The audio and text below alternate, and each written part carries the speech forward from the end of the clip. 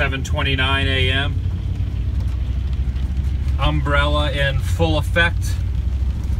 A lot of rain last night in Memphis. And I'm out early because I have someplace to be. To the right is a very famous wall. And past that very famous wall is a very famous house. And yes, even in the rain, the gates are open. And it is now hailing. Look very closely at the ground. That is not snow. Those little nuggets of white, that's hail. That's not good. Welcome everyone, Adam the Woo here. For 1 hour, early in the mornings, on most days, Graceland will open up their gates and allow folks to walk up to the meditation garden to pay their respects to the king. So I have parked next to the wall, and I'm gonna make the very short pilgrimage in the rain. It's my second channel, daily vlog channel. It's The Daily Woo. I sound like Elvis, right? There's really not much more room on these rocks to even place your memories and mementos of Elvis. The rain has subsided, but take a look at this over the wall. For nearly half his life, that was his home. And I get to walk up that path. This is the first time in my life I've gone past these gates. Good morning. If you would, just stay to the right, the driveway to the left. Okay, thank you. The security guard told me, do not go up to the house, stay on the trail, but do not go up to the house. I think it's fantastic that they allow people to do this and do not charge an admission fee for those who just want to stop by and say hi to the man himself.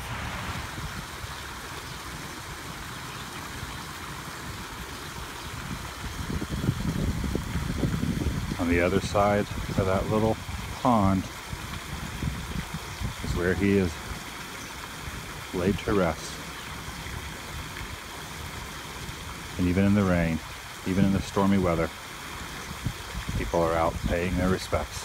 Next to him is his grandmother, Minnie Mae. And to the right of him is his father, Vernon. And next to Vernon is his mom, Gladys.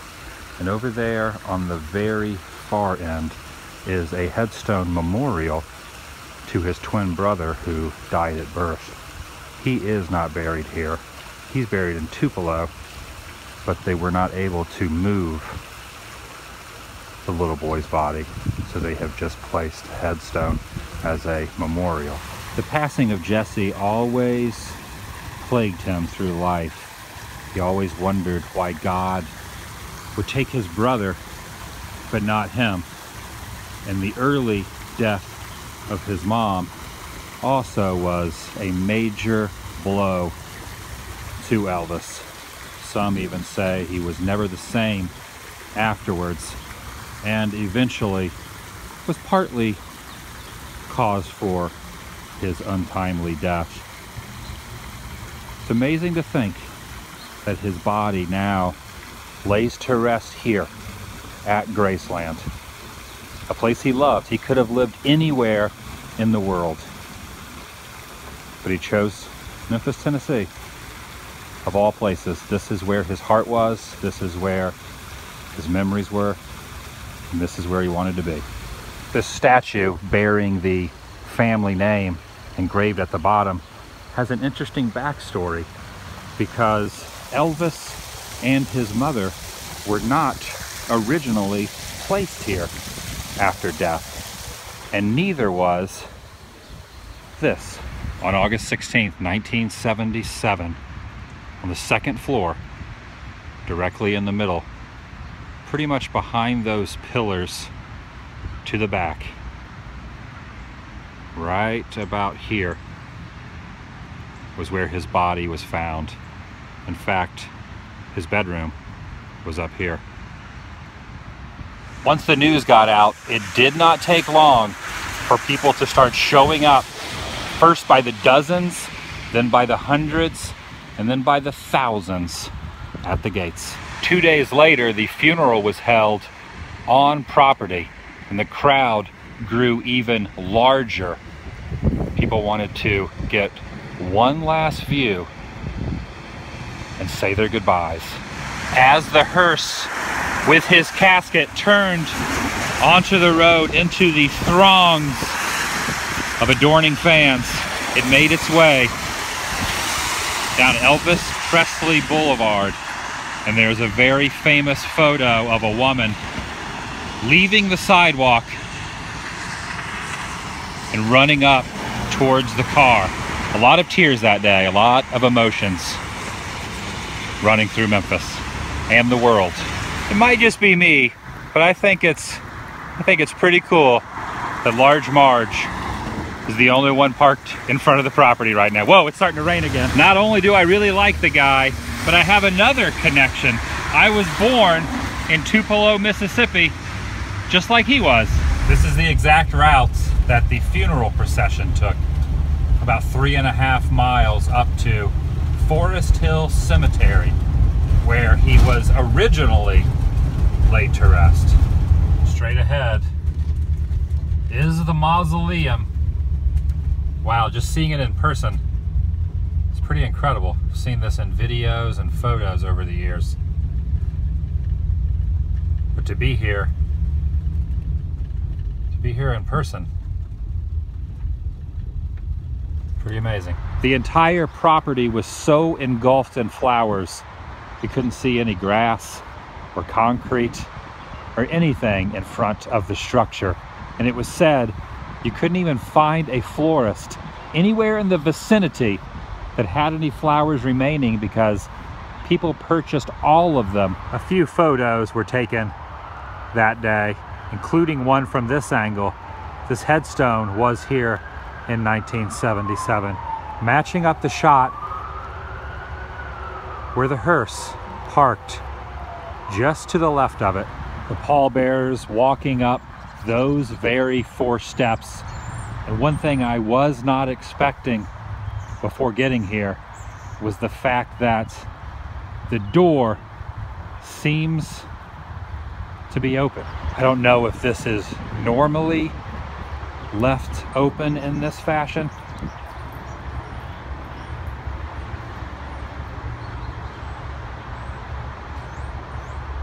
But I'm gonna go in. It's a very interesting feeling to be standing inside here. Straight ahead was the vault Elvis was placed originally, and where other family members were to be buried later. Grave robbers changed all that because shortly after he was laid to rest in this room, someone tried stealing the body. This prompted the movement of himself and his mother to Graceland. The walls are slightly misted with rain or condensation, giving it a little bit more ambiance. That's where he was. King of rock and roll.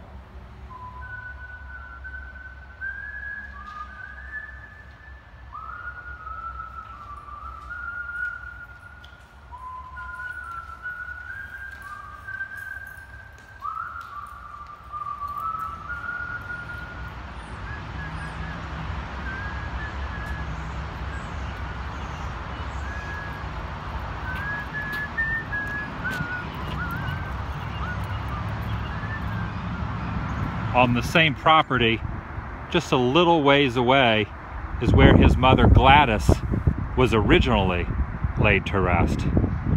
She died at the age of 46, way too young, and Elvis had such a difficult time with the passing of his mom.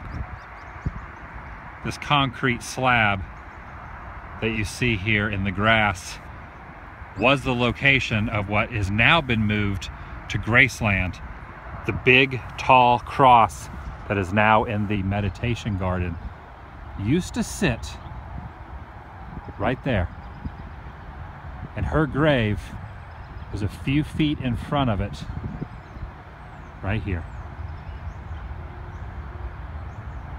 You'll also notice there are some remnants here of the monument itself that stayed adhered to the concrete. And you'll also see people have chipped off portions of where it once stood as a little memento. You see this pretty often at a lot of celebrity and famous people. Their grave sites, people will somehow chip off part of it to take home with them. And as I stand here, all I can think of is that photo of Elvis kneeling down, saddened, disheartened at the passing of his mother in this very spot. Not even thinking or considering at that moment that he would one day be laid to rest just across the way in the mausoleum. With a pretty decent view of downtown Memphis is where Elvis lived the longest in this town, next to Graceland. In fact, his family moved into these apartments for 3 or 4 years when he was a teenager. These were the formidable years and where he really came into his own as a musician. He could be seen roaming all around this property, playing guitar, performing, and honing his craft. The gates are closing behind me, and this gentleman in the vehicle up there, he's a security guard. He let me in.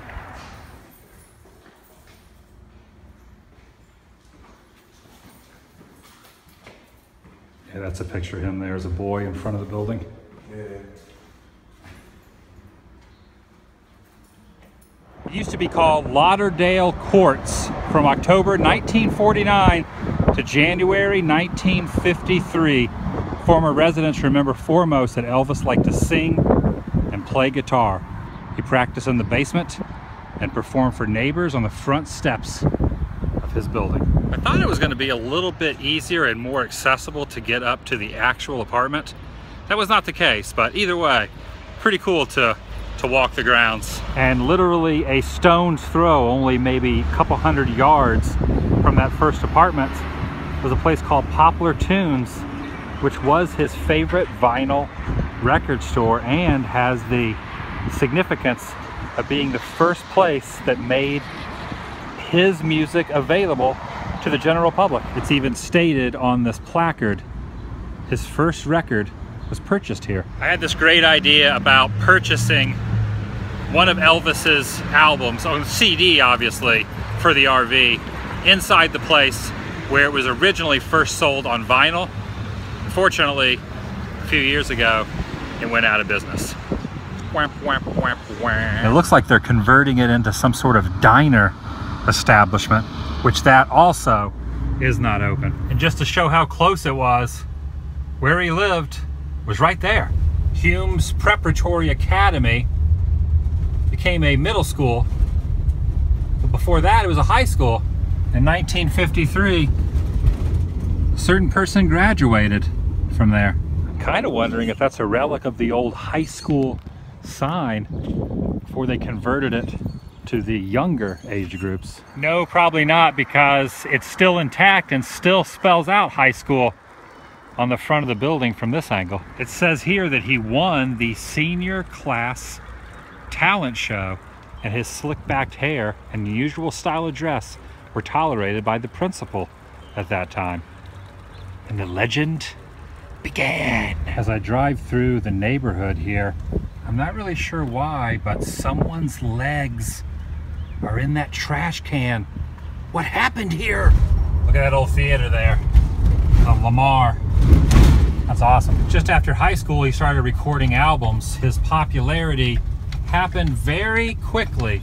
And with the first substantial bit of money he had, he bought a house here on Audubon Drive, the precursor to Graceland, before there was a Graceland. That came a couple years later. And there it is, a humble little abode. It's interesting that the neighbors next door have something similar to what Graceland looks like. So if you were an early fan of his, you could have easily just parked where my RV is parked, stood outside to this gate, and waited for him to walk out and say what's up. Now, it wouldn't be too terribly difficult to step over this fence, but do not attempt to go in it from this angle, because look at all that barbed wire. Do not cross that fence line. It's very interesting to me that Elvis died at the age of 42. That's my age. I am currently 42. Puts things in perspective a bit. See you guys tomorrow. Vlog over. Well, since my baby left me, I found a new place to dwell. It's down at the end of a lonely street called a Heartbreak Hotel. And I feel so lonely. I feel so lonely. Oh, it's recording? Oh, crap.